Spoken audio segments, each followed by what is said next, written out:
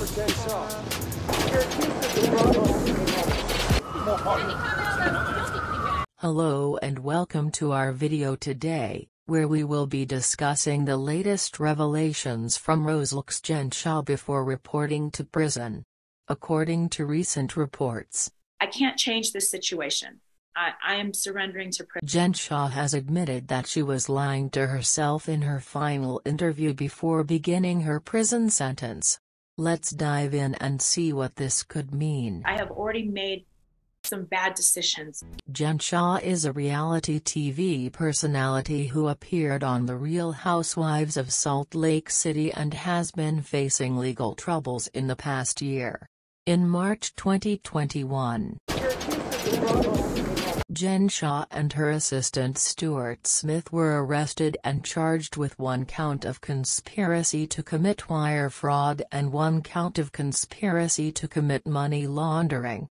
These charges were related to an alleged telemarketing scam that targeted elderly individuals across the United States. Jen Shah has denied the allegations and pleaded not guilty to the charges. While it is not clear what final interview the reports are referring to, it is clear that Jen Shah is admitting to having lied to herself.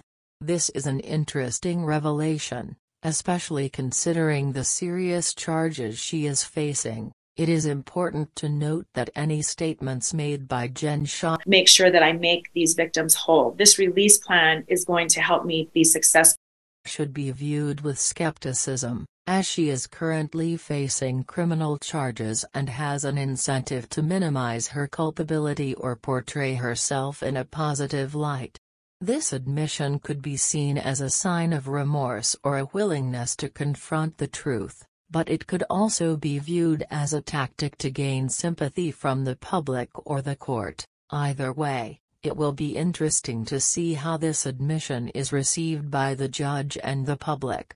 In conclusion, the recent revelations from Rosalie's Jen Shah are certainly interesting, but it is important to view them with a critical eye given the context of her legal troubles. While it remains to be seen how this admission will affect her case, it is clear that the saga of Jen Shah and the alleged telemarketing scam will continue to be a topic of conversation for some time to come.